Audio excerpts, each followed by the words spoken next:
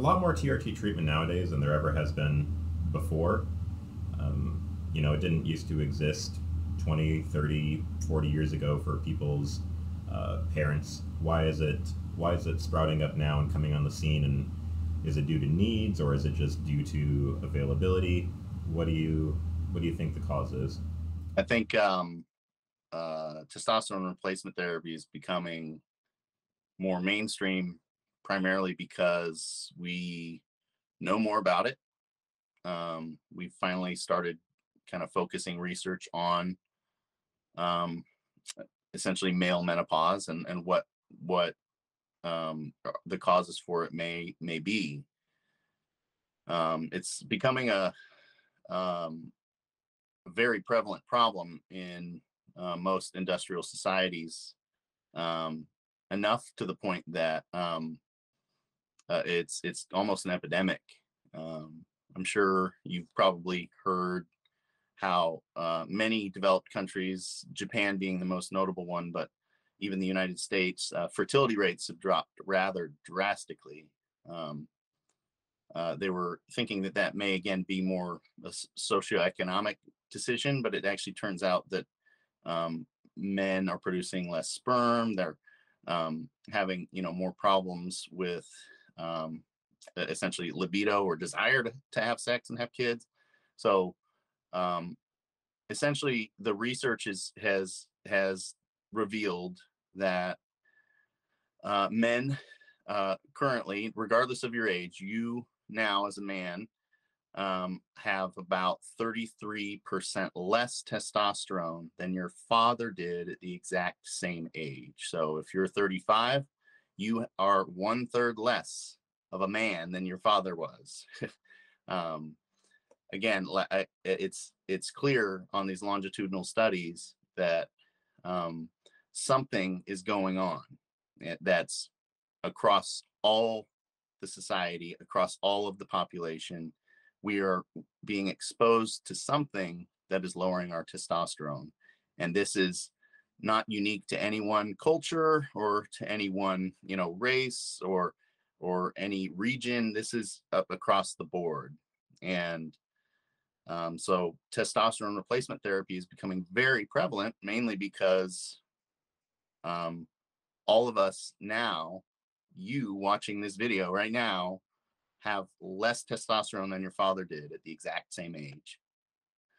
And then, knowing the symptoms of low testosterone, the lethargy that comes, the lack of motivation, the low libido, the erectile dysfunction, you know, um, all the problems, the other health problems like obesity and whatnot that come along with low testosterone, we're we're dying, because of this, epidemic of low testosterone. And so that's why so many clinics and stuff are kind of now focusing on this treatment. It's because it's very, very, very prevalent now.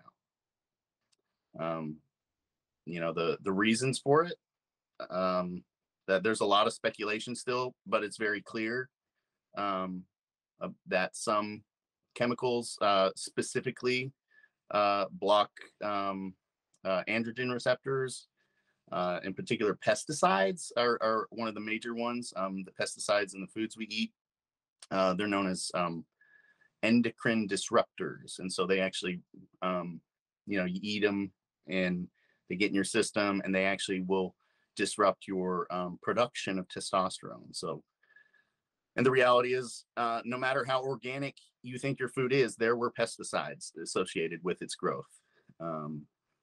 That's one little trick I learned, that when it comes to the USDA,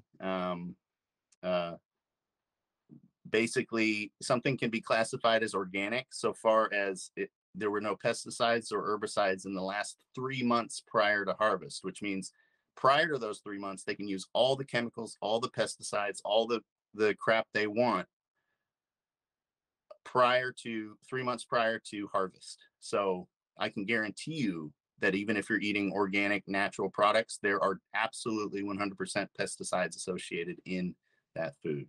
And so, again, it's one of the rules, the loopholes of, all these laws that, have been created. But that is what classifies an organic compound is, you know, none of these pesticides or herbicides 3 months prior to harvest, but all before that it's fair game. So you are, no matter who you are, no matter if you're a vegan, no matter, you know what, you are eating these chemicals and they're in your system, and you're eating them daily for years and years. So obviously, knowing that alone, we're you know, gonna have problems with our hormone production, men and women both. Um, you know, BPA plastics are another common um, issue. BPA is actually found in a number of things. BPA plastics are the kind that usually help prevent things sticking to it. So you'll actually, they actually put a lining of BPA plastic inside of tin cans. So if you eat, like, you know, canned beans or broccoli, they were sitting and marinating in BPA plastic. And so, you know, for years on the shelf maybe, and you're eating BPA plastics. So you're eating, you think a healthy meal, I'm going to have a can of, you know, some green beans, and I'm going to eat some, you know, what's a good example? I'm going to eat some bread, you know, on a whatever, and then let's say I'm going to have some meat for a sandwich, right? Well, um, it's almost all beef production, at least in the United States for sure. Most of those cows are on a hormone known as trenbolone, and so again, it creates massive amount of muscle production, which again turns into meat. So the you know, the farmers love it because they get these massively big cows. I mean, you can literally just Google these cows; they're just monstrous, and they've been on trenbolone their whole life. Then you eat that, and yeah, some of it cooks out, you know, when you cook it, but you are eating trenbolone, and trenbolone will then lower your natural testosterone production. So every time you have a regular sandwich from Subway, the wheat in the bread has pesticides remaining in it, Roundup being an herbicide too, Roundup being you know, the most common thing found in it. But you're eating things that are, every single day you're eating things that are reducing your testosterone production. You know, and then other studies have shown that, you know, exhaust from, you know, from cars and stuff also are affecting it too. So every single day we're learning more and more about it, and all we know for sure is it's getting worse. So yeah, I mean, it's not fair for men to go their whole lives without feeling good, you know. I just want to live a normal life, and I want to be able to eat a sandwich. You know, I want to live a normal life, and I want to feel good and have energy, you know, and I should be able to go to the supermarket and not second guess everything. So it's just part of living in an industrial, you know, society, I suppose.